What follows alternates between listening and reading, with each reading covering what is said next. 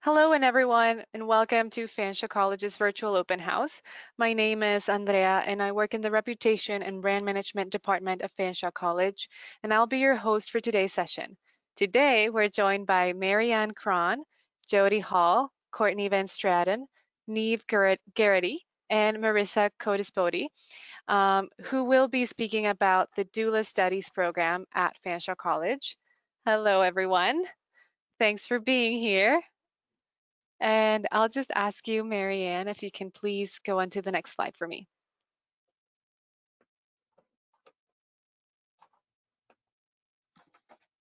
Perfect. Before we begin today's session, I would like to review a few housekeeping items. Audience webcams and mics are turned off for this session, so don't worry, no one can see or hear you at all.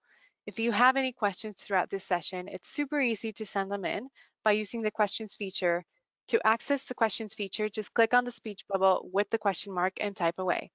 I will gather your submitted questions during the presentation and ask later on our live Q&A. We will try our best to get through all of your submitted questions within the session time.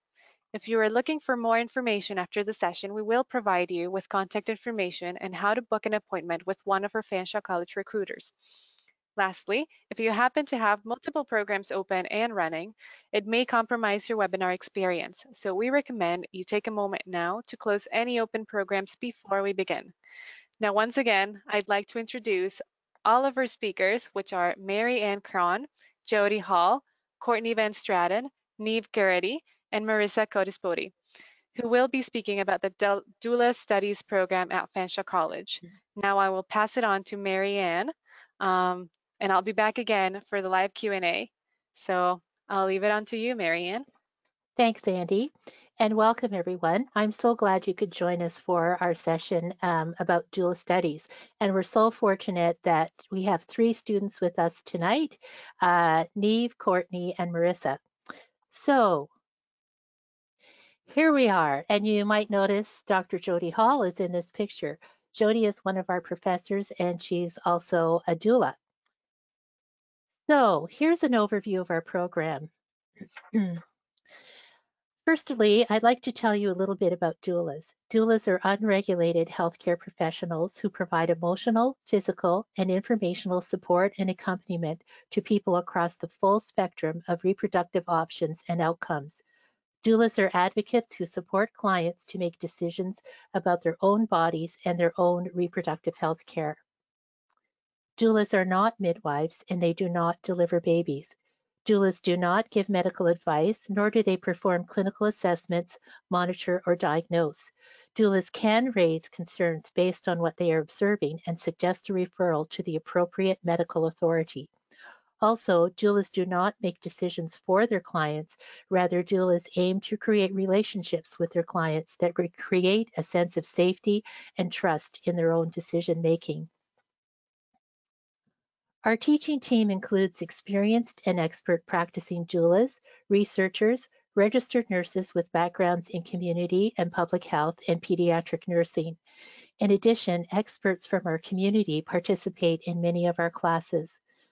Course content and practicum placements emphasize the important role doulas play in creating access to resources people need to meet reproductive health outcomes, and doulas are invited to support families navigating reproduction and parenting choices across a wide range of situations.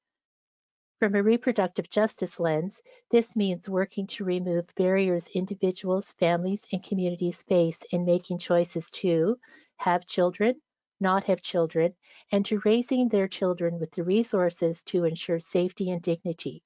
We work to ensure students are prepared to work with all genders, sexual orientations, and approaches to family building, such as surrogacy and adoption. Throughout our program, we talk about the role of the doula within the person's circle of health care and the importance of professional relationships with the family and other care providers. We stress qualities and characteristics expected of our graduates, including self-reflection, cultural humility, being non-judgmental and accepting of others, protecting confidentiality and privacy of information, accountability, a spirit of inquiry, developing a relational way of being to honor clients with physical and emotional presence, and being an agent of change regarding access to reproductive options. Now I'd like to give you a brief summary of our program. Doula Studies is a full-time, one-year certificate program. Our program provides in-depth training and opportunities to learn about and practice doula skills. In the winter term, students take a business course taught by an experienced small business owner to help prepare them to run their own doula business upon graduation. Since our program is situated in a community college, students can stay in residence, which is right on campus. Students also have access to all the facilities provided by the college and the Fanshawe Student Union, some of which are listed on this slide. Our program is founded upon a strongly held belief of all individuals have the right to information, supports, and resources to make the decisions that are best for them. We believe in meeting individuals where they are at and accompanying them with the highest regard for their safety. We believe all people have the right to be treated with respect and dignity, regardless of whether we personally agree with choices they are making.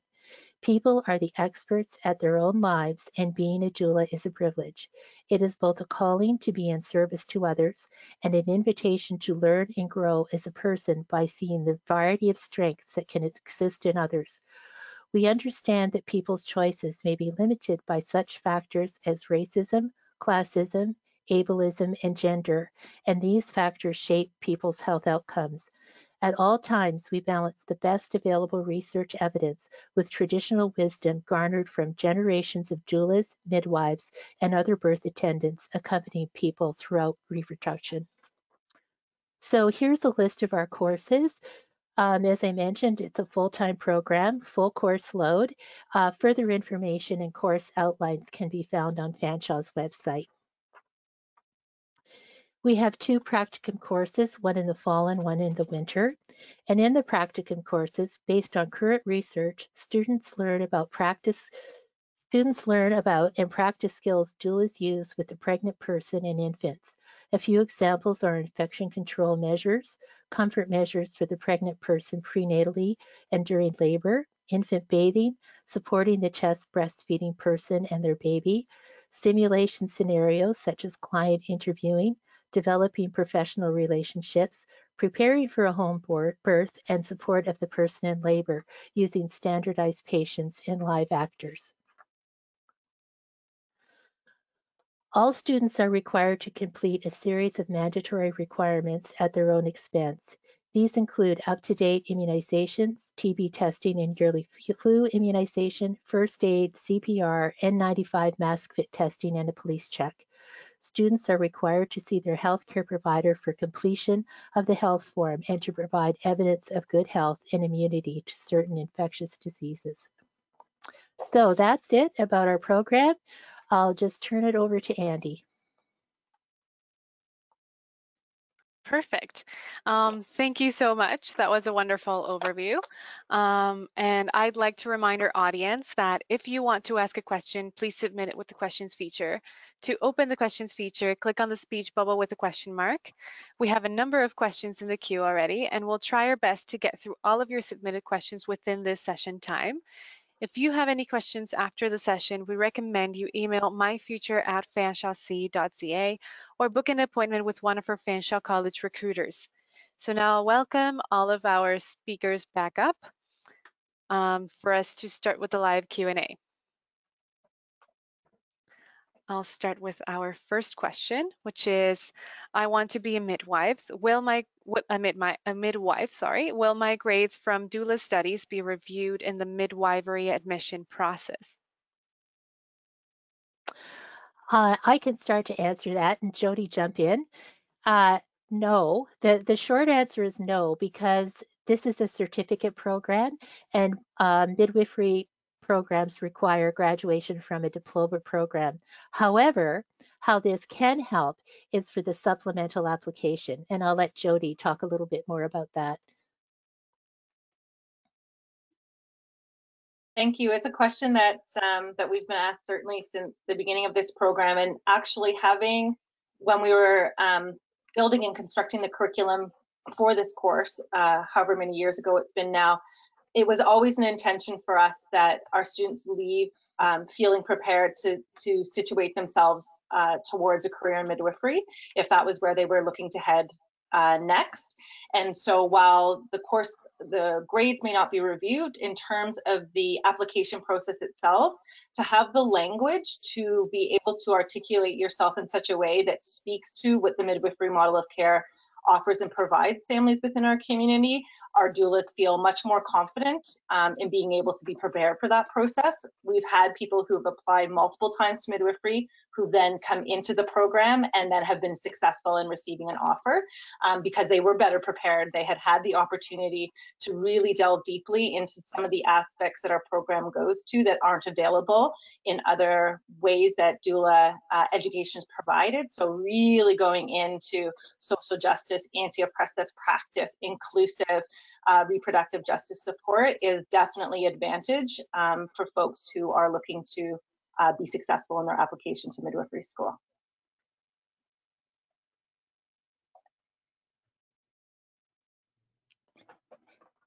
Andy, I can't hear you. You're right, sorry about that. The next question is, what are the employment opportunities for doulas? Well, I'll start. Most doulas are self-employed or are part of a doula collective.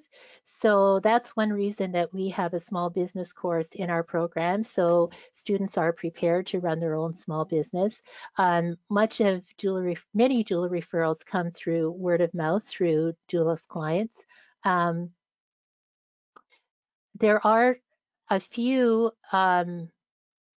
birth centers and hospitals, not in this area, but in the province, who do hire doulas. And there are some extended health insurance plans that will cover the cost of a doula. But for the most part, doulas are self-employed and clients pay them directly. Perfect, thank you for that. Our next question is, will I be a certified doula upon graduation? Okay, this is complicated. I'll give you the short answer. Graduates from our program have an Ontario College certificate. That does not mean certification. Certification is done through private organizations, and there are many, many. So what we say to our students, if you wish to become certified upon graduation, then check out all those organizations and pursue the one that seems right for you. Jody, do you have anything to add?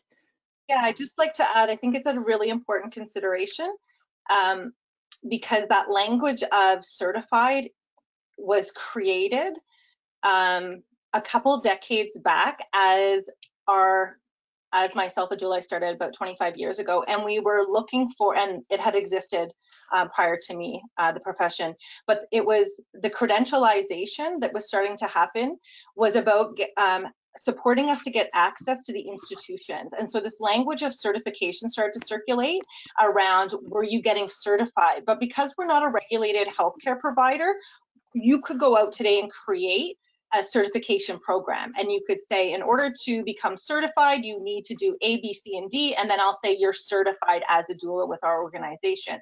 Certainly, there are credible organizations that have existed, and they are our go-to still as faculty after all these years, that we still rely on in order to keep our competency up and to continually inform our practice. So it's not about dismissing the important work of organizations. It's about being very sensitive to this language of certification and how it operates to grant some people access to healthcare coverage and into hospital spaces and ignore other forms of education that people have acquired. So that's kind of how it's a very interesting conversation that we unpack in the program, actually, and one that always comes up every year as people try and figure out, well, will I be certified?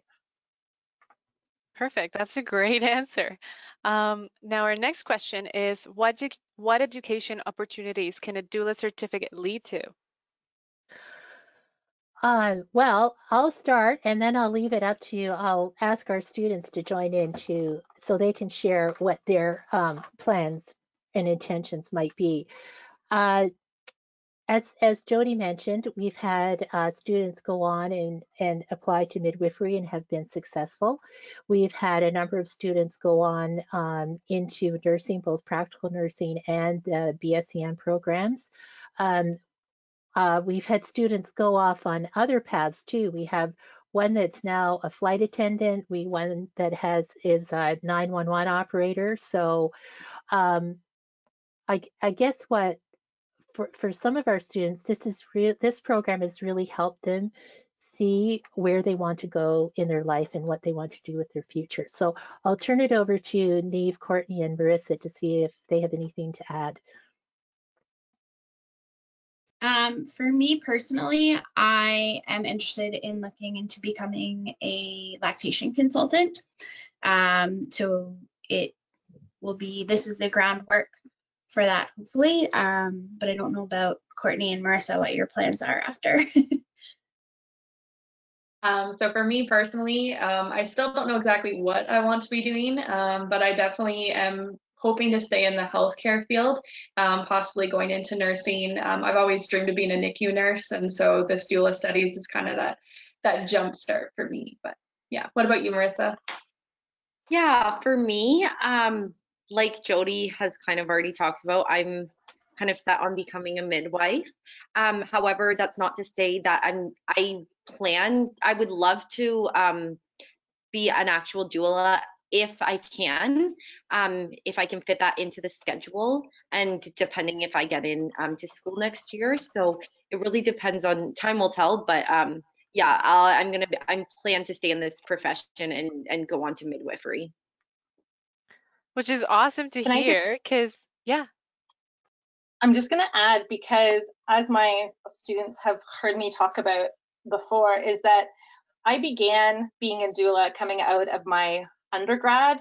And for me, being a doula, the skills and the experience and the relationships that I formed in that work has carried me literally around the world in places that I never imagined would be applicable, and into various forms of employment, from residential care for folks who've experienced violence, to working with criminalized populations, to working now in a whole bunch of areas. It took me to grad school. I did a PhD. I tried midwifery. I've come back, and I always credit doula work and learning to work in uncertain spaces, to practice from a place of humility, to learn how to work across really vast differences in worldviews and to find common ground to advance a common outcome. And now I'm full circle back. And so for me, there's, regardless of where our students end up finding themselves, always they come back and say that year that we spent together was foundational, no matter what I chose to do next.